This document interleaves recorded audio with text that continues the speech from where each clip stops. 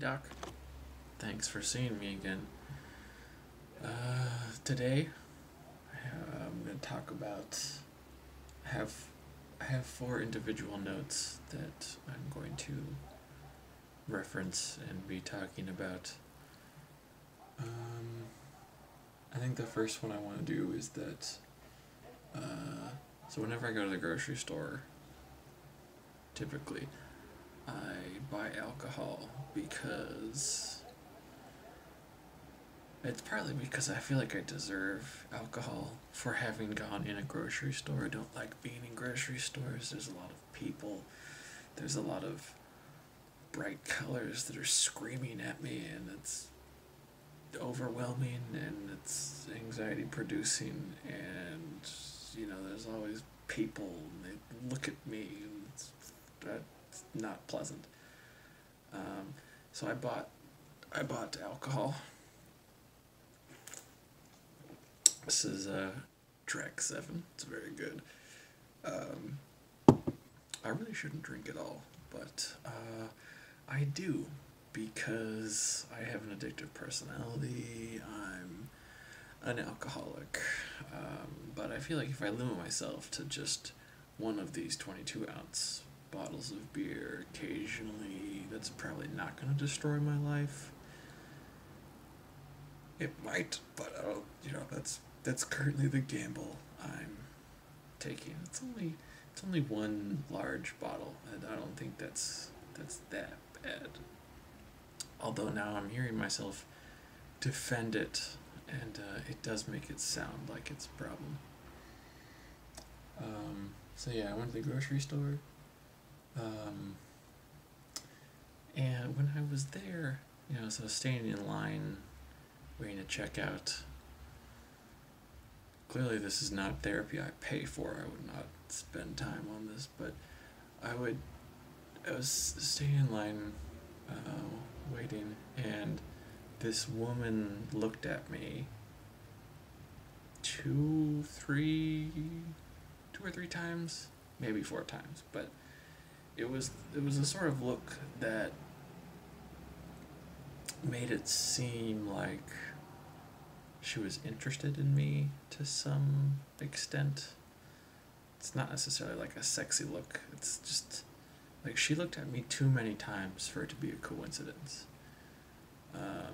So maybe she would have liked to talk to me or have gotten coffee sometime. I don't know, but I don't really like when women do that, because like, what am I supposed to do with that? Am I supposed to go over and then talk to her and be like, hi, you looked at me a few times, therefore let's go out?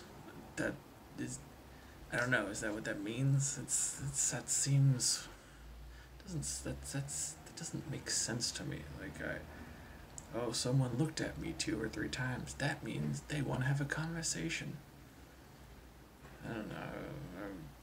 I wish that she would have just started a conversation with me, but we can't all be non-binary and live outside the confines of our socialized roles. It's maybe it's just nice to have someone start a conversation with you. That's what I want, though. I want her to start a conversation with me. But it did that encounter did make me feel like I was attractive, and I think I am attractive. I mean, I'm tall. I'm 6'4", and that's height is a quality that it seems like a lot of women are attracted to. Some men are attracted to. I'm attracted to height for sure. Not sure where I was going with that. Attractiveness, and I suppose I'm handsome. Sometimes I feel that way. But I guess it was nice to be noticed and be looked at, even though I'm not sure what I'm supposed to do with that attention. Like, does this random woman at Save Mart think that if she looks at me, I will talk to her? It's, I don't know, it's so subtle that my autisticness, not that I've been officially diagnosed, but it's confusing. Like, these are such subtle little cues that I'm like, well, how do I know that's what that means? Just go for it, Charlie. You know, I'm probably wrong though. It's just like, what's with that dude's hair? I don't know. It's not something I'm gonna be able to figure out right now. Good thing I'm drinking. That'll ease the pain. I'm getting much better lately at getting out of bed quickly.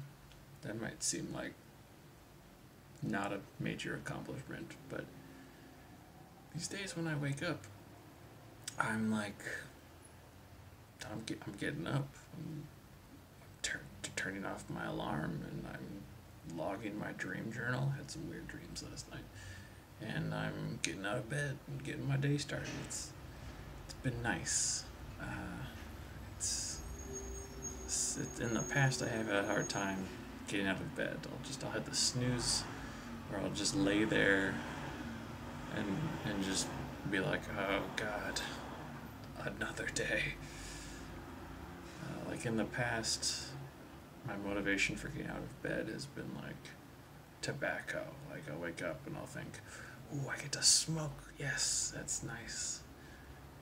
Whereas now, it's more like I'm looking forward to taking a walk in the morning. Although my morning walk today, not great. Did not enjoy it very much. It was kind of depressing, which I think was because it was a slightly too urban walk. I prefer taking nature walks, and I walked a certain way this morning where I didn't get as much nature as I would have liked, and I think that kind of depressed me. Seeing the homeless camps did not depress me, but they are kind of inherently depressing. I've been procrastinating on a literature review that I should have been working on for several days, if not weeks now. I know I'm going to do a literature review on Emily Dickinson. I want to look at sources that are psychologically analyzing her poetry, maybe her letters, and I've done a little bit of that research, but I need to do a lot more because it's due in 4 days and I've barely started, so that's not great.